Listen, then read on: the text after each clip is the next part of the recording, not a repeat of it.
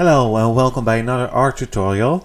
Well, actually this will be on my tips and tricks playlist on my channel, because I'm going to talk about how I've varnished my oil paintings, and I will do a little demonstration on how I varnish the paintings with this Indian boy. This is one of my paintings I did recently, and I will have a link pop up by now if you want to see the tutorial about this painting. But today in this tutorial I'm going to show you how I varnish my oil paintings. So let's get started.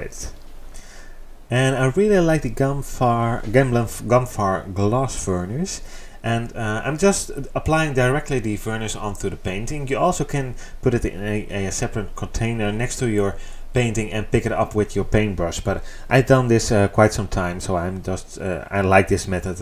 It's it's a bit easier for me to do it this way. But if you are not certain how much varnish you need, just use a little container and grab it, pick it up with your paintbrush, and then apply it smoothly onto your canvas. And I like to move my brush in the same direction over and over, and you can get it from the left to the right, or just depending on what you like. But I'm making the same brush strokes again, and I'm slightly taking my brush over the whole painting. And I'm not trying to come back on sections where I've been earlier on too many times or too often, because it can cause some damages there, because the varnish can it's quite dry quite quickly. So don't you can have some time to redo it if you miss some spots, but try to get it as quickly as you can. You don't have to rush it, but you don't want to rework it too many times. You can see here I'm reworking it again, and that will be my last time, because now I have every section of the painting varnished. But yeah, keep that in mind.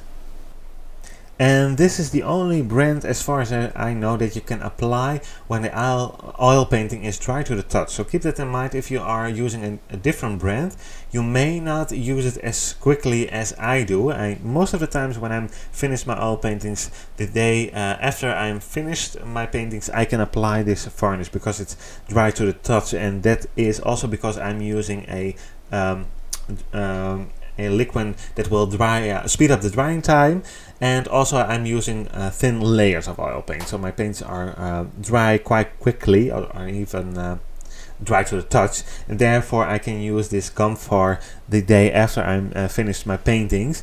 But if you apply oil paint thicker, or you have a different brand of varnish, keep that in mind. You cannot always use your varnish the next day. That's very important, because you can ruin your painting, and that's not what we want, of course, so keep that in mind. And also I like to mention that I have a comparison between the Gamblin gloss version and the satin version. It's also over on this channel, and I will have a link pop up by now. If you like, you can check that out, because there are some difference between the both. But personally I like the gloss version. I really like the Gamblin.